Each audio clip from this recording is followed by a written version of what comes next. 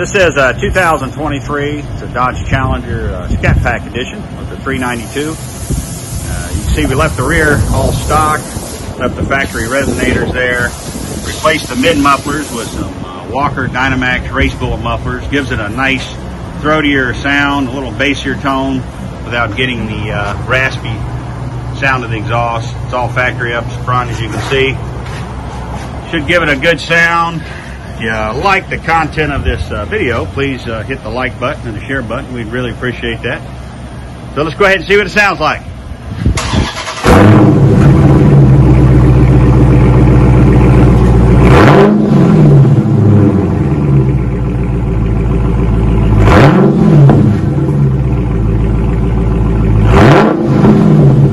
Sounds pretty good. I woke it up.